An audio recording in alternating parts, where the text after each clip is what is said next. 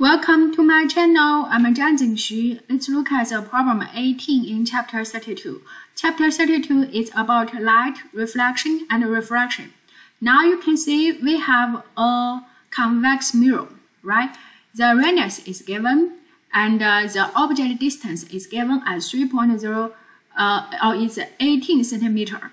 Now, part 1 asks you, show by real tracking the image is virtual and estimate the image distance. So now we need to plot a graph for this convex mirror. So we plot convex mirror there, object is there.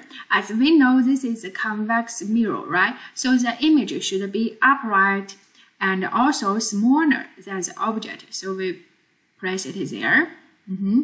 Now we can see this is the focal length because this is the convex mirror. So this image should be before the focal length f, right? So we put it there.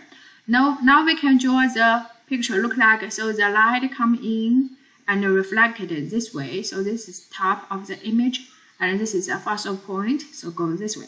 Similarly, for the light goes in this way and reflected by this side. Second one, show that the negative image distance can be computed. So tell us the focal length is a negative 9 centimeters. So we write it there, f. And also we know the object distance, right? D naught is 0.18 meter.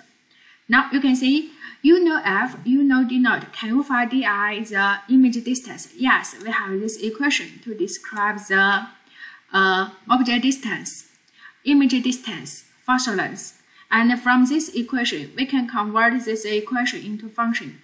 Get the di, right? And input all the given quantity. We get answer there. The second part tell you compute the image's size. Now, in this convex mirror, we know this image's size can be found by the quantity manufacturing m, right?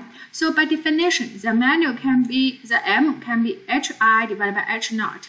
This is the height of image divided by the height of object, and equal to negative the distance of image divided by distance of object. This one.